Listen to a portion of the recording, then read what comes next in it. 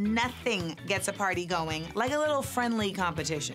I mean, a good-looking crowd, hot music, and plenty of top shelf to drink is nice. But playing games, too? Hot damn! Use step number 3 and get your game on. Bringing games to a party just ups the level of fun.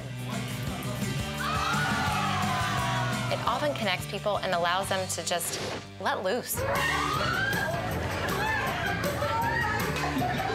There's a few weird things going on here, but to me, the weirdest part is a couple of these ladies are really good at diapering up their husband. This is not their first time.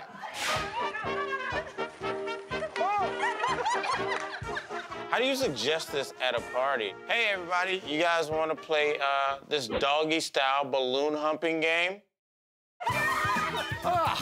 She's trying to pop the balloon or get it inside her. That looked kind of fun, though, you know? I wish I could play that game without the balloon. Here's one way to take your party up a notch. Ass. And try to pin the tail on the tiny ass. Bitch, you don't smell that donkey right there. It's right there.